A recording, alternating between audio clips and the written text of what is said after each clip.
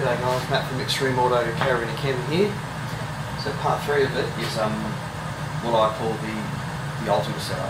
This is incorporating 2 DC chargers, your 3-way fridge, an auxiliary battery and your caravan battery system all tied into one.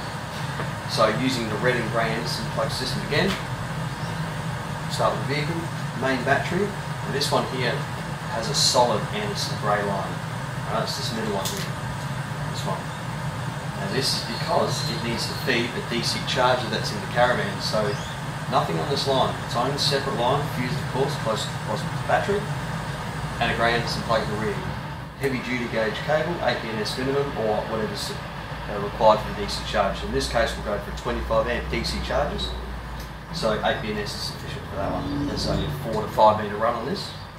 Now notice there's no isolator on that line again, so direct feed for this middle line here. That'll feed this DC charger, supply this with the necessary current to charge this battery bank absolutely perfectly. It's what is required from this DC charger. Read the book, it'll tell you all about it. So you are not pulling any power from this system from this line. It has nothing to do with this DC charger or this battery.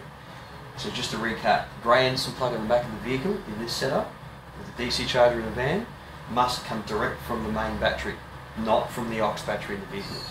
So this first line here, this is just a simple DC charger installed into a vehicle. So its own feed, its own DC charger, charging that battery. Now yes, you can have your little solar input coming here, just like here. We're specifically talking about the alternating. So pumping in amps this way. So you're not taking any power, you're not robbing this battery, whether it's under your bonnet or in the back of your vehicle. Whatever's coming out of this DC charger is only going into this battery only. Nothing's coming out of it, not a 3-way fridge, not another DC charger, nothing. Its job is to put this battery at 100% after however long. And that's all its job is. So that's its own separate circuit. Your grey Anderson plug is solid all the way to the back of the vehicle to supply this one with DC power, just like this one, it's the same thing. And then back to the red one, which hasn't changed. So you've got your red Anderson plug isolated here, red all the way through to the 3-way fridge. Like I said, the D+ wire on the automatic fridge can be looped over to this feed as long as there is an isolator here. It will shut down. If not, you can run the trigger wire separately. It's up to you. 12-pin plugs will run it into pin number 12. A lot of different ways to do it, but this way works completely fine. And you actually find it standard on most fans. So 3-way fridge on its own circuit. Nothing to do with each charging line. So when this thing is pulling 17 plus amps, the supply for this hasn't been affected. When this DC charger is, in bulk mode supplying this with 25 amps, its line will not be affected. When this one has a demand on this line of 25 to 30 amps, its line will not be affected. They've got nothing to do with each other.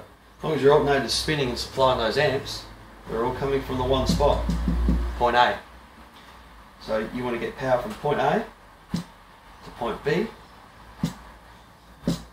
as easy and as efficient as you can. So this is the ultimate setup, incorporating 2 DC chargers and a 3-way fridge, whether it be automatic or not. That's just a D+ wire for the automatic fridge, but they always need an isolator for the fridge. So red and grey at the rear of the vehicle, red and grey on the drawbar of the van.